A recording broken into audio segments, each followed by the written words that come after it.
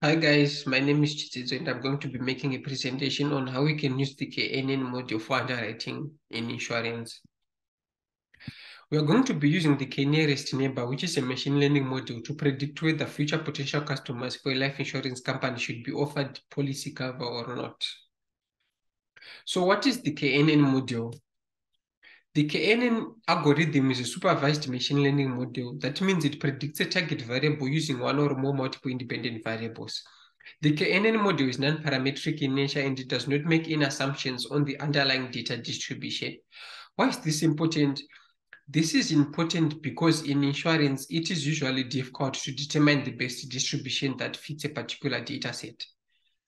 So the KNN module stores all the data and classifies a new data point based on similarity. This is a rather unorthodox example I used. Assume I train the following data on my model. We can be able to predict future input values using the already stored data. On the left-hand side is my input, and it is the shadow of a footballer. If I input it into the model, I get the output on the right. This is because the input has got a lot of similarities to the image on the right. This is a classic example for k is equals to 5, where k is the number of neighbors.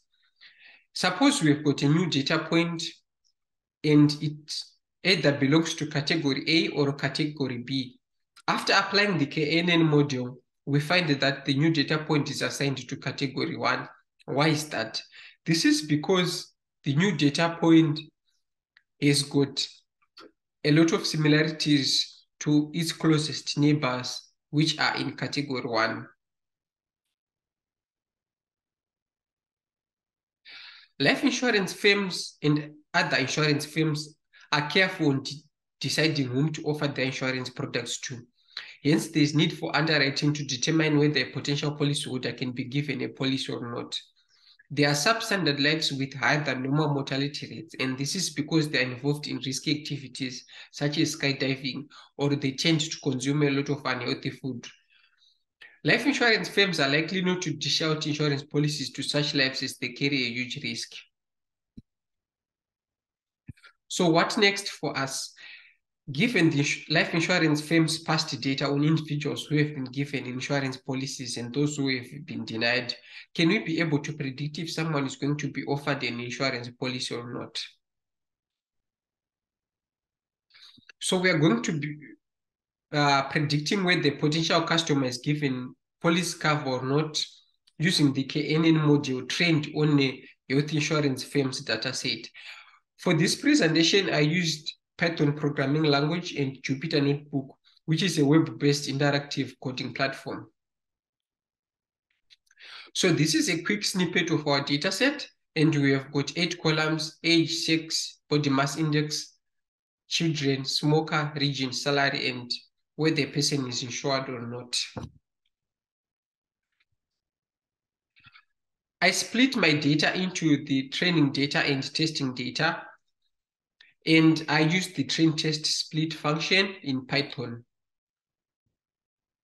As we can see, the training data has got 7 features.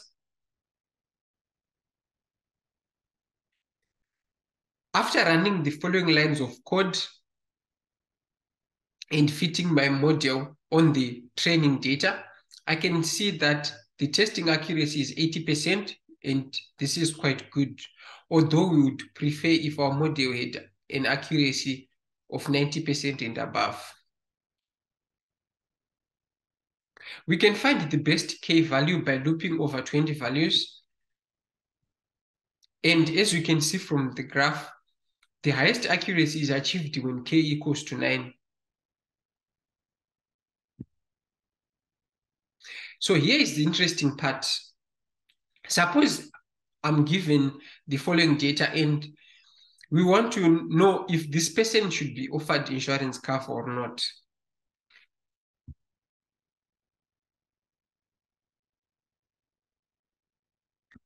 We can predict the new input data by inputting it into our model. Therefore, we run the following line of code, knn.predict, and we input the values. We can see that the output is 1. What does it mean? It means that this person should be given an insurance health policy. This is because 1 stands for a person is given insurance cover, while 0 stands for a person is denied insurance cover.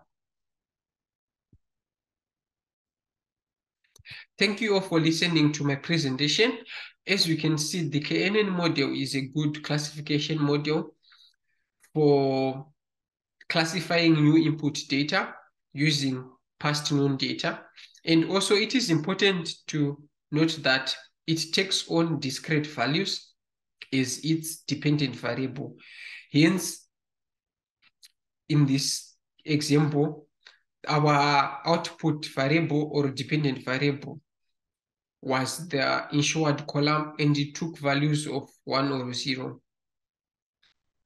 However, the independent variables, which are the input features into our module, they can be either categorical or continuous, but our output variable is supposed to be discrete. It can be binary, assuming 2 values, or it can be multi. Thank you so much for listening.